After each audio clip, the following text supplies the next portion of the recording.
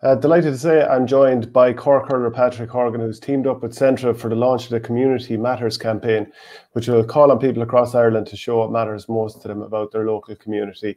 So Centra have been sponsors of the All-Ireland Hurling Championship for 12 years, and they're celebrating Ireland's communities and the strong bonds that have developed with their locality over the past 15 months. Patrick, how are you doing? Getting through life all right? Good, yeah, not too bad. Just happy we're back on the field, and I suppose playing hurling again. It was a bit dodgy there for a year and a half, but it's all looking good again. Yeah, absolutely. So you've gone through the league and some great performances, and maybe a couple of performances where you're not overly happy, but looking forward to the championship, and no better place to start than Limerick.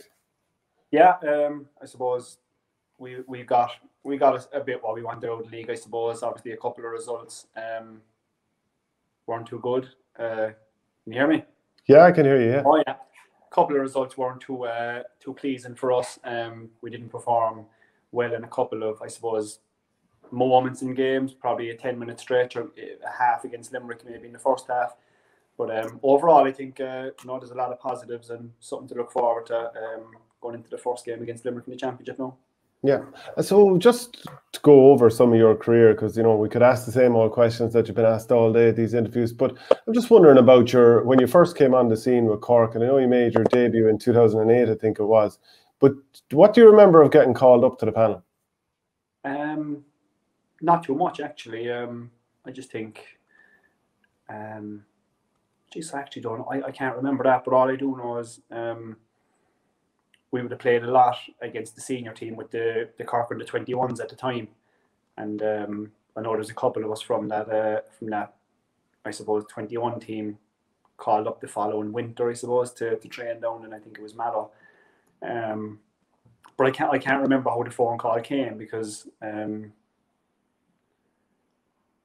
I'm not sure how it happened, like who rang me or who told me he was training or whatever like that, or who said I was on the panel. But yeah, the only thing I can remember from that year was actually coming on against Tipperary down the park in 2008.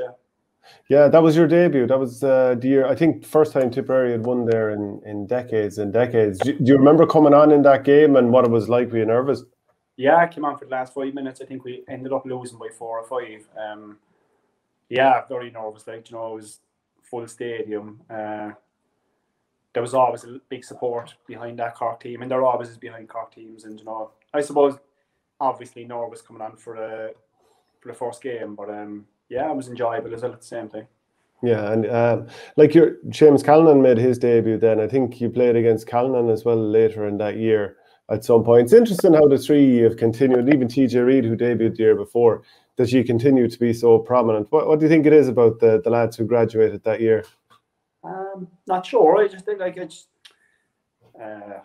suppose we could have been a bit lucky as well, coming at a time where the strength and conditioning kind of went up a notch there a few years ago, and I suppose we were just around to benefit from that as well. I think if you look back over the last 12 to 14 years, a lot of fellas' body shapes have changed between then and now, and they're a lot leaner. And I think that goes across the board, even through all county hurlers now. Like, they're all very lean, like, and able to run all day.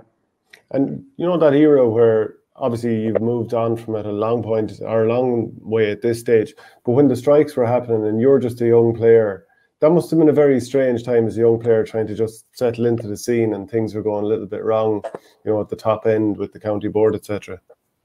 Yeah, I to be honest with you, I can't remember too much about it. Only that, like, obviously as players, as a young player, definitely breaking onto the panel. Like, all I ever wanted to do was play hurling, and that was a bit strange to me. But yeah, I suppose, look, whatever came out of it, I suppose we got back playing within a few months or whatever, and thank God that's long forgotten. Well, it's not forgotten, but thank God it's in the past, and we're moving on. And I just enjoy playing hurling for Cork, and that's something I always wanted to do. And that last year, John Myler was saying to me, he thinks that for a couple of years after that, on the back of that Cork lost probably a couple of games that they might have won in the previous years. and that, you know, then you start to get used to losing a couple of close games. And he felt you know, that was felt for a couple of years after that. Cork probably didn't win things they should have because of that. Do you feel that, or like, I know a lot of these things are in the ancient past, so it doesn't affect the current team, but would that? To be honest with you, I don't know.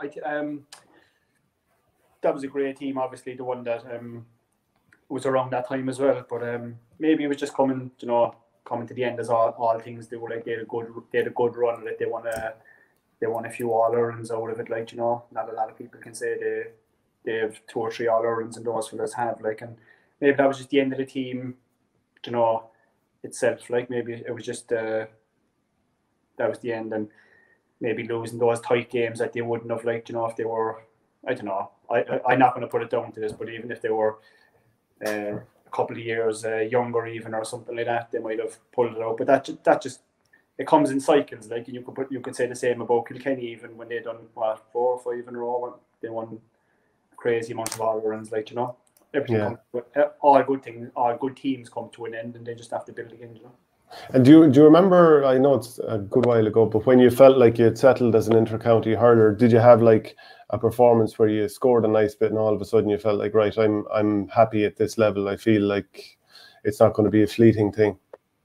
No, there was never a moment like that happened, but I just felt something as small as you know, being given the responsibility of taking frees for the team. Like, it was a big responsibility for me, obviously, and as soon as I got that responsibility, I just felt like, kind of, you know, not more pressure on me, but I like that feeling of having the, you know, having that on me, that, you know, I have to strike the frees. And obviously the way things are going, like, you have to be hitting like 9 out of 10, 10 out of 10 to be even level with the opposition, because all free takers these days are really good, like, you know.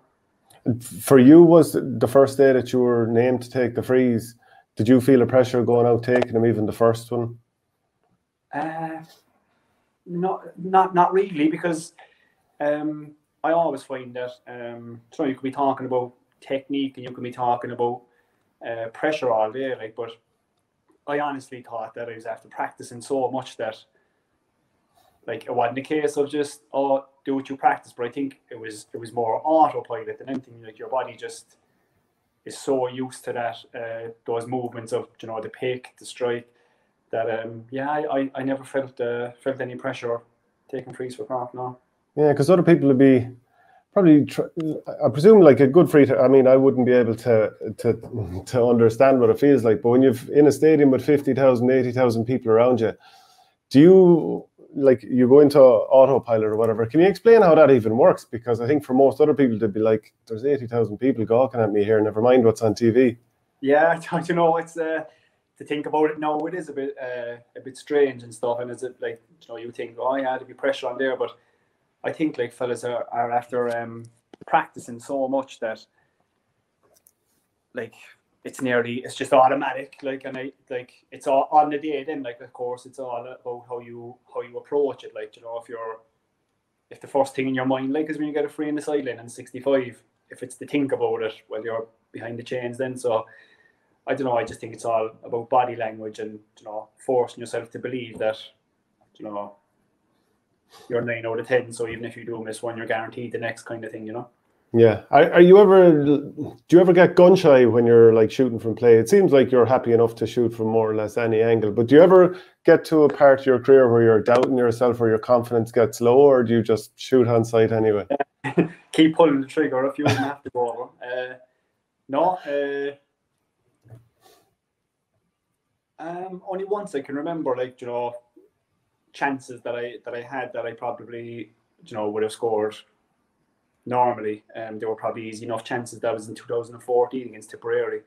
The semi-final, the All-Ireland semi-final. Yeah, there was 4 or 5, even in the first half. I think there was 4 or 5 easy enough chances, like, where I had a clear shot, there was no real pressure on, and for whatever reason, you know, pulled it, hoped it. I don't know what the reason for, because it wasn't like that before or after or whatever, but yeah, they just didn't go over, and that was it. Yeah, just your score in 2013, the one that almost won the All-Ireland. I'm just wondering, can you sort of take me back to that? Because I've watched it a few times. Brendan Bugler hanging out of you, if I remember correctly. But it wasn't an easy ball coming to you, flicked it on the run and knocked it over. I mean, what's your recollection of that? You must have even been jaded at that stage. Yeah, I'm not sure how I was in the position, because I think I was supposed to be playing corner forward, full forward at the time. But no, I just found myself in an area where I thought I had a little space anyway, and it's one of those things, like if he duffs the sideline or cuts it over my head, it's never spoke about. But I don't know, I suppose it bounced perfect in front of me, and I just thought if I could get my hurley to it before the defender could come through and probably take the ball, your hurley and everything, I just thought if I could get a touch on the ball first, I'd have a bit of a chance of knocking it out into space. But luckily enough, I stayed, I controlled the ball through the whole time, and lucky enough, I just tried this kind of swing or whatever, and I still don't even know, did it go inside the post, to be honest with you. It was so close to it. Probably should have won the All-Ireland with it. Like, the time was up, for sure. That's I wasn't going to take it there now, but what I was going to ask you is, like as we get more and more modern with all the approaches, it's all about the percentages and get behind the ball and also get your body behind the ball. That doing something like that, where it's like, if I think like one hand out and just flick it up to yourself, is, how do you find the balance between telling players do those nonchalant flicks that actually can work brilliantly and get you a bit of space versus be robotic or, just look after every percentage? I'm not sure how that works, because as a forward, I know for being the position I am, and maybe we can do it in the forwards, because if you do it out the field, there's probably more of a risk to it. But I find a lot of the Cork forwards, like, their stick work is really good, and they knock a ball into space, or instead of taking it the hand, for all different reasons. Like, if you take it in the hand, you could be running into trouble or anything like that.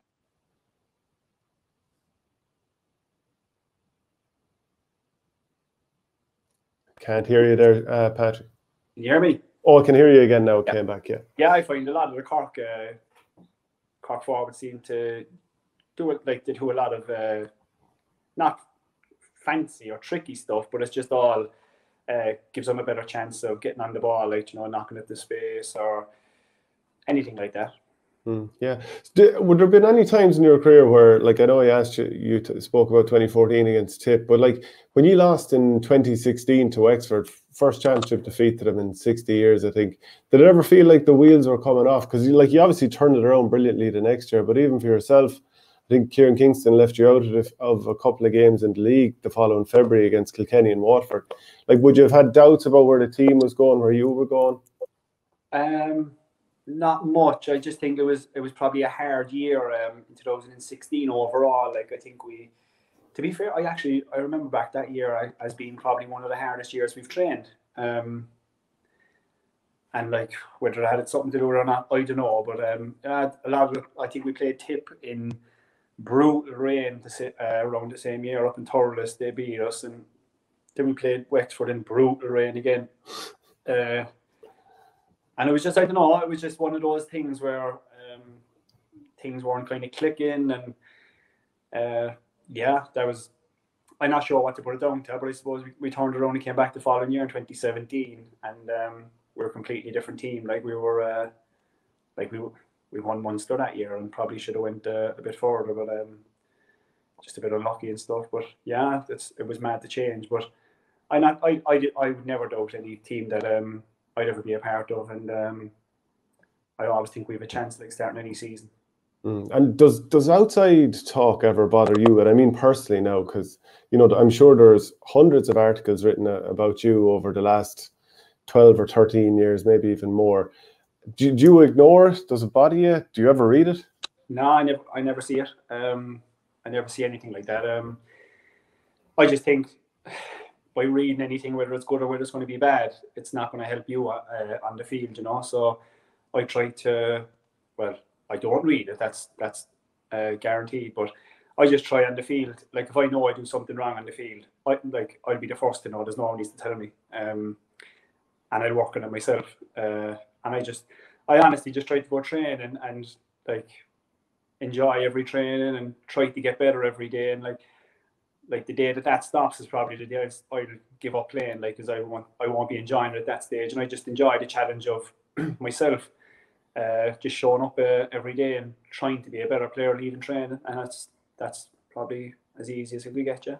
Yeah, because like when I think of all the thousands of words that must be written about you, this is obviously a club level, but I once did an interview before a big club match for Kula, and when someone mentioned maybe the writer's name before the game, that actually got into my head a bit. Like the game actually went fine, but I just wonder, when so much has been written about you, was there ever an occasion when someone brought up an article you'd done before a match and it might have got into your head, or does it, like, do you just have able to block it all out?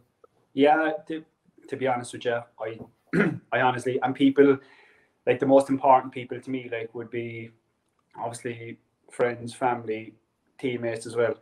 They kind of know the type of person I am as well, that I don't want to hear that, because it won't make any difference to me, good or bad. So they know to keep it away from me, but I'd have no interest in it. And as I say, I started playing hurling when I was, I don't know, 8 or 9. And the only reason I played is because I enjoyed it. And that's still what I try to do today. So, like, I don't see it as a job or I have to do this or I have to do that.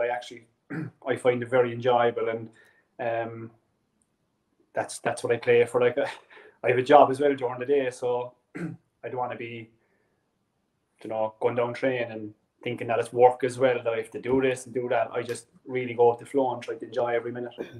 And did you ever get the balance right or wrong in terms of preparation? I remember once Tomas Mulcahy said this is 5 or 6 years ago, he said you'd got very big, you were in the gym and all that kind of stuff. Now, he wasn't criticising you or anything like that in any way, shape or form.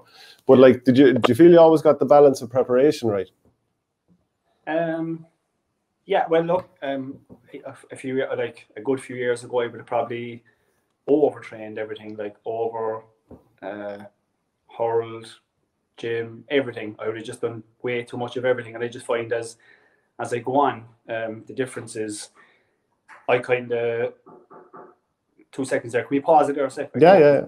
2 seconds.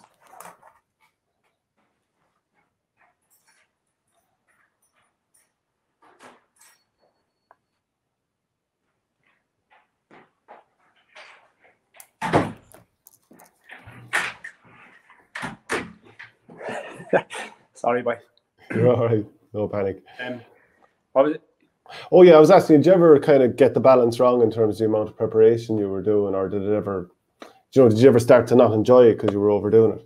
Yeah, well, I always enjoyed it, and that was probably the reason I'd done too much. I just wanted to keep hurling, keep training every day for hours and hours. Tried to be training 2.5 hours before training on the field and loads of stuff like that. But I find as I go on, like, more specific training to suit myself is probably, and the position I'm in, kind of helps a bit better. And it always keep the hunger as well as on top of that. How good are this next, obviously not to build them up, but like there seems to be great talent with some of the forwards that are coming through. Like Alan Connolly's really impressed me with some of the moments he's had. Obviously Alan Cadigan's there a long time now as well. Shane Kingston's very good. Like there are a lot of very good forwards around you. Like, and having come through that, being a talented young player and, a couple of years then you're very established. Like, how good can those players be? Yeah, I think they're unbelievable players, obviously. Shane Barrett's another one. Alan Connolly, Conor Cahalan. Jack O'Connor. O'Connor, yeah. I didn't even think him because he's been there a while now. He's flying. Yeah, like they're all really good players. And the best thing I think about them is like they're all, hungry to get better every day. Like you go training every day, and all these fellas are one of the first on the field and looking at areas they can get better themselves. Like, and that's always a good thing to see. So based on the way you talk about hurling and how much you love it, that type of thing, I can see, I could imagine you as 45 years of age still playing junior B with the Glen. Does that sound about right? Probably, yeah.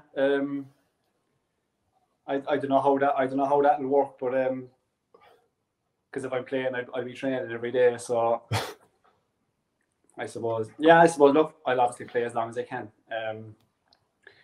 as much as I enjoy it. But playing is one thing, but I love the preparation side of it as well. Like, and love the, looking at the 0.5% and the 1%, whatever, the smallest little details. Maybe I don't know, could be over the top, whatever. But I enjoy that side of it, and that's something I always look into. Do you put a big effort into the mental preparation? Some players visualize stuff like that. Others just go out and let it happen.